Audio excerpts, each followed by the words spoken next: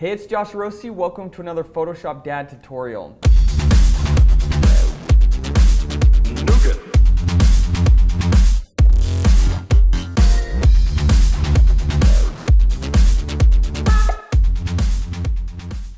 Now in this tutorial, we are going to be creating some really cool lightning effects on this image that went viral not too long ago. This is something I did with my daughter, was featured on People magazine. And the biggest question people had was, how do you create the lightning on this image? So that's what we're going to be doing today. Now, if you want to follow along, just click the link below and I'll actually send you all of the assets and all the files to follow along for the lightning and the backgrounds and all that. So let's go ahead and get started. First of all, open up your file, and it's going to be split up into two different pieces, the model and then the background. And then you're going to have all these lightning effects over here. So first thing you want to do is bring in your lightning, let's see here, let's bring in lightning 7. Just drag that over on top of the image. Okay, make sure this is on top of everything. And you're going to always want to title these. So I'm just going to call it L1 for lightning 1. And then hit Command T to sort of shape this. And what I'm going to do is I want to sort of follow the curve of the arm right here. So also I want to make it a little bit bigger, follow the curve just like that, and hit Enter. Okay, so now what we want to do is create a mask over the top of this. And the reason we're going to do this is we want to get rid of all these sharp edges right here. You know, you don't want to see that box. So go to your brush over here and make sure you're on a black brush. So you can hit you can switch to black, or you can just hit X on the keyboard and it'll switch your colors. And then we're going to paint out at about, let's do 100% opacity, and you really want to feather this just right around there so you're getting rid of all those harsh lines. Just like that. Make sure there's no harsh lines anywhere, because that's the worst. If you don't do this initially, then you can run into trouble later. So, okay, once you do that, you're going to go on, make sure that you're clicked on the actual file and not on your mask. So click on that layer right there and go down to a screen blending mode. Now what screen blending mode does is it's basically going to bring forward the brightest colors, and it's going to cancel out the darkest ones. So right here, we're sort of seeing like a big blur, which isn't good. So to fix this, we're going to go down here to our adjustments and go to a curves adjustment layer and make sure that it's a clipping mask. So hold down Option or Alt. We're going to bring down the dark. See how it's showing just the lightning here, right? So it's getting rid of that haze, that nasty haze. And then we're going to bring this up to showcase that lightning even more. Something like that. See how we've done that? Okay. So now let's actually place this a little bit better on the image. I'm going to make it, hit Command T. We're going to make this a little bit bigger. Now I'm going to sort of have it follow the curve of her arm right here. Something just like that. Okay, so that's our first layer. And also zoom up. I would suggest masking out things initially before you move on to the next layers. Like you want to mask out some of this stuff that's in front of her face. You know, over here on her neck, that's fine, but just mask out stuff that's in front of her face. Make sure there's no weird lightning bolts going like out or in weird places here. Like, see, this is going a little bit too far this way. Something like that. Okay, great. All right, so now we're going to bring in our next piece, which is going to be, let's see, where's it at? Lightning 5. And let's focus on the other arm. So drag that in, bring that over the top of everything. Make sure it's its own layer and it's not a clipping mask. So there you go. Okay, so same thing. We're going to hit Command T, and we actually want to, I'm actually going to flip this because we want to follow the curvature of the arm. Something like that looks actually pretty good. A little bit bigger. Hit Enter. And then zoom up here, do the same thing. Let's call this L2 just so we stay organized. Click right here to make it a mask, or to put a mask on it. And then we're going to go over to our brush and paint out all of these harsh edges over here. So I'm just going to go really, really quick, just painting out these harsh edges.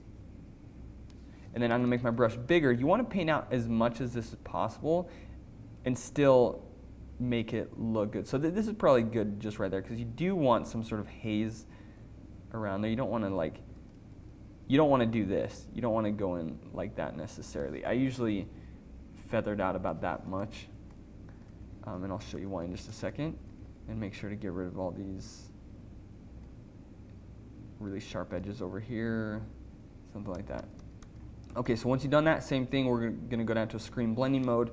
And I'm actually gonna copy down this curves layer so I don't have to do it again. It's just a lot faster. I'm gonna hold down Option or Alt, copy it down, make it a clipping mask. So see there, bam. It's just a way to move a lot quicker. So now for placing this, let me show you what I wanna do here. So I want the tip of this lightning to come straight out of her hand, just like that. So I'm placing this based on her hand. I'm gonna hit Command T, I'm gonna turn this a little bit. Once again, placing it right there. So see, I'm still focusing on the curve of her arm, but the main priority is that it's coming out of her hand right like that. Okay, so then the next thing is we're going to warp this because obviously this doesn't look too good. So let's go up here to Edit, Transform, and Warp. Zoom up here. And you want to just warp this. I'm actually going to follow sort of the curvature of her shoulder here if I can. So I'm going to grab this little thing. You know, this is just up to you how you mess around with this. The warp tool is pretty like wacky sometimes, you know, you can warp stuff like crazy, but then if you warp it too much, then it starts looking a little bit weird. So try to keep the proportions good. Okay, so this is looking great there. Something like that. Hit Enter. That is a really good sort of lightning bolt right there. Now, one thing you could do, there's a few things to making lightning look good. So obviously this looks okay, but we want to copy this up. So I'm going to hit Shift to select all those layers. You know, I'm going to click here, hit Shift, then hold down Option or Alt to copy that up. So now that is looking killer. It's looking a lot better. Same thing up here. You can grab this, you can copy this up.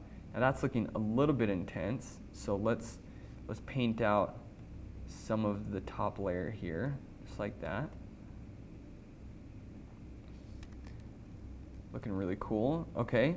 And then another thing, once you've placed lightning on top of the image, you want to start putting lightning below the model. So some on top, some below.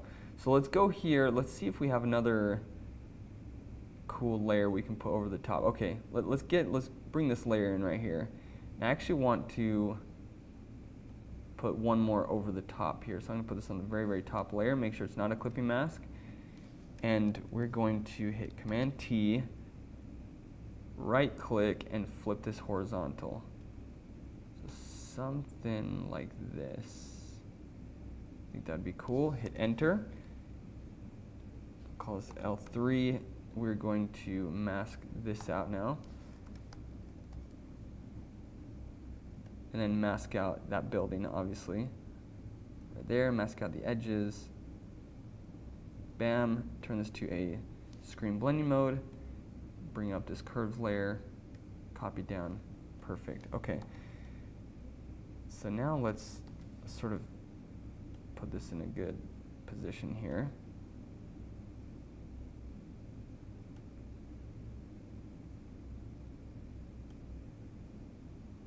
So something like that's kind of cool. And then we're going to mask out a little bit more of this right in this area. So hit B on the keyboard. Make sure you're on your mask and you're on a black brush, and we're just going to be very precise with this and sort of mask around the hand, just like that. And then I want to mask out maybe a few other of these pieces because it looks a little bit too intense.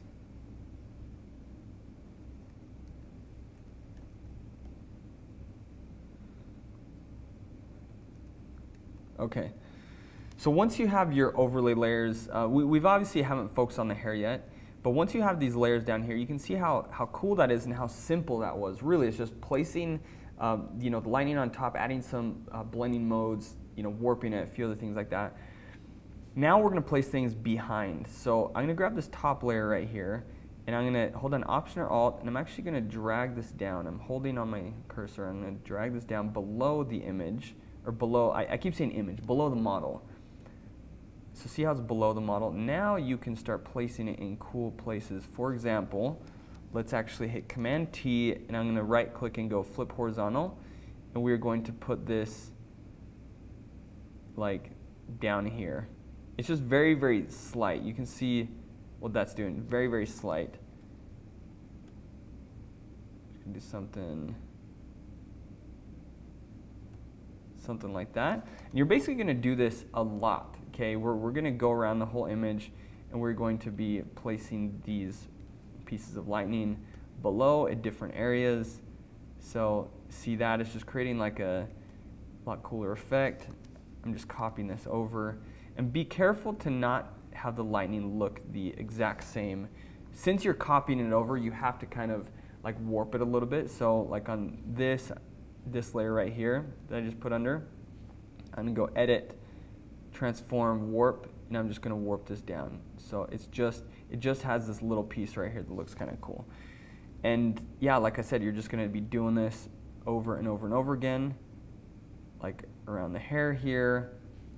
Go warp this. I'm going really, really quick. Oops, make sure you're just on this layer. Go edit, transform, warp. You're gonna warp down that little piece right there. Just bring it out like that. Cool. I'm gonna bring this over and hit Command T. We're gonna flip horizontal, and we're gonna do a vertical flip. So it looks a little bit different.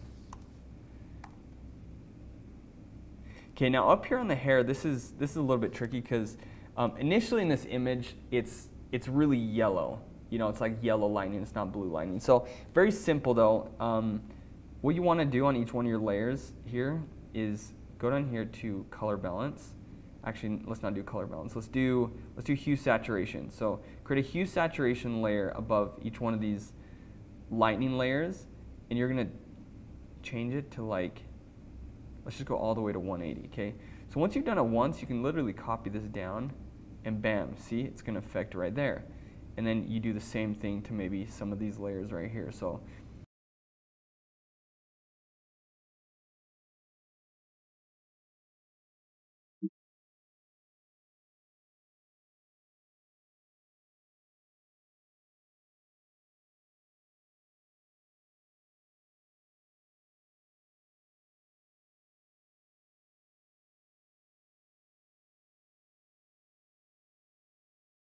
once you place the lightning, one of the most important things is matching the color of the model with the lightning. So let's go down here to the model and let's start adding some color to her.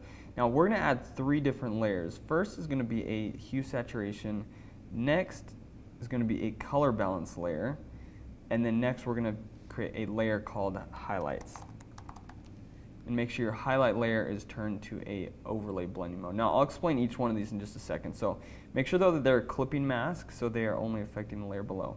So first one, hue saturation, we are going to take out some of the color. So it's not, so see if it's like, I mean it's okay if it's really colored like this, but there's so many colors everywhere. We want to really sort of desaturate this slightly. And then on top, we want to focus on our colors. This is where we're going to add in some of the colors. We're going to add in some reds just like that. Let's see, highlights. Let's add in some yellow highlights. Let's actually go back to the midtones. Let's add more. Let's see, reds, blues. It's just basically going back and forth. See how this looks. Actually like more blues. That's looking a lot better. Let's go highlights. Let's add in a little bit more highlights here. A little bit more red highlights. So backing up, this is what these 2 layers have done. So see how it's going from dull to bam, it's matching a lot more. Now I actually like that layer right there. So what I'm going to do is I'm going to add another color balance layer because I still feel like it needs more color. So let's add in, no, let's see, maybe it needs more highlights. Yeah. Some yellow highlights look nice. Midtones. Maybe right around there. Okay. Okay, now let's actually go to our curves layer and let's start matching. Let's add a little bit of contrast here. The contrast, bring this up. A little bit less. You don't want to add too much.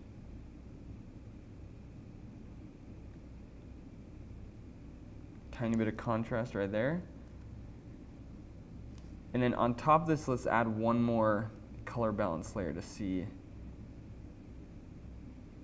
Let's see, I can turn off my HueSaturation layer. Let's add a little bit more yellows, a little bit more reds to this. Go to our highlights and let's add some yellows, a little bit of reds. Go back down to midtones.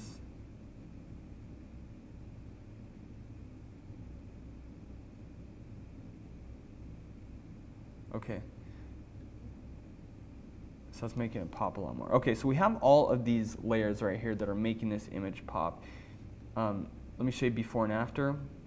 Once again, before, look how dull that looks, then after, bam, things are matching a lot better. Now, the last thing to matching the color would be this highlight layer. Make sure it's on an overlay blending mode. Now, highlight layer, we're going to go to our brush. We're going to pick like a yellowish color. So somewhere, that's too green. Let's go like a yellow, orange, somewhere right around here. Make sure that it's a little bit bright. Okay, you don't want it super dark colored. It has to be a little bit bright here, just like that. Then we're gonna go into this and we're gonna start painting in right around the hair. See how this is creating some really crazy highlights. Now I'm doing this, it's a little bit messy, so we're gonna fix that in just a second. You wanna go right around here. Paint in at about 30% opacity. So right there, whenever there's like lighting effects, one of the biggest mistakes photographers or digital artists make is they don't put the highlights on to the image. So something like this. Because obviously if it's really bright, if this is like true bright lighting, it's going to put some sort of like a color cast on top, you know, it's gonna shoot off highlights onto her skin, onto her hair. Okay, there you go. So I'm actually going to erase, see how I got some of that yellow on her head right there. Let's just erase. I'm on my eraser at about 20% opacity. See my eraser right there. Let's just go right like this, just erase some of that on the skin. And there you go. Let's erase some on the hair so it's not super, super intense. See that? It just added a little bit extra, and you can actually, if you want, you can take this layer slightly down. Just right around there. So there you go, that's how you create a really cool lightning Photoshop effect. Now to create a full-on image like this, you need a lot more than just creating the effects. You need to know how to shoot it, how to create the backgrounds, how to do final coloring, how to create the text. So what I've done is I've actually created a free tutorial on how to create this image, and you can get it by just clicking the link below.